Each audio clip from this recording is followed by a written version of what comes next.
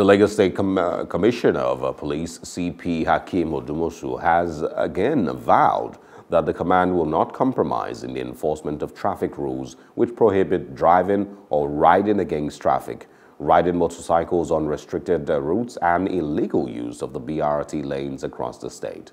The Commissioner of Police reaffirmed this on Sunday during an emergency meeting of the enforcement order with the 14 area commanders and heads of departments in the command at the conference room, State Headquarters, GRA, Ikeja. The police boss also ordered the area commanders to form task force in their respective commands, which comprise the police and other security agencies, to enforce the orders and arrest any violators for immediate prosecution. Similarly, the commissioner urged Lagosians to obey traffic rules, as such will assist tremendously in managing the traffic situation in the state, while he charged all traffic management agencies to the task of due enforcement of the traffic rules in the state.